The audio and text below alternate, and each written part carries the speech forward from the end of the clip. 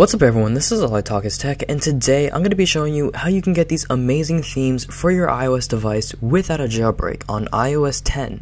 Let's get started.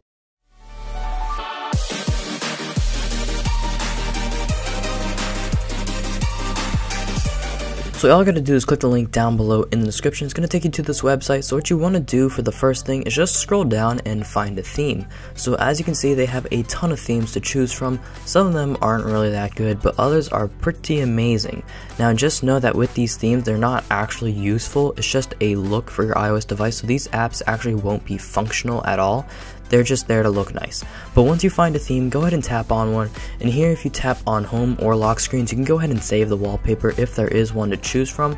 But if you don't want to do that, go ahead and tap on application icons, scroll down, tap on show actions, go ahead and tap on select all, and go ahead and tap on empty icons if you don't want to have any icon labels. Then go ahead and tap on generate theme. The website's going to load, it's going to take you to settings.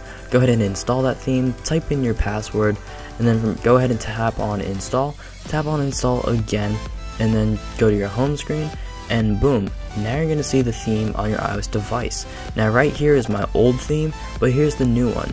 So right now, I have two themes on my iOS device that don't look consistent. So if you want to delete one, just go back to settings and delete the theme. It's that simple. So just type in your password, go ahead and tap on delete. And yeah, now you can have an awesome looking iPhone that isn't even jailbroken to begin with. So yeah, but just note that these apps actually aren't going to work. They're just there to look pretty. And if you tap on them, they won't work like I said earlier. So yeah, use Spotlight Search, and that's going to be about it for today. Thank you so much for watching. I got a bunch of really cool videos coming out, so stay tuned for those. And as always, peace.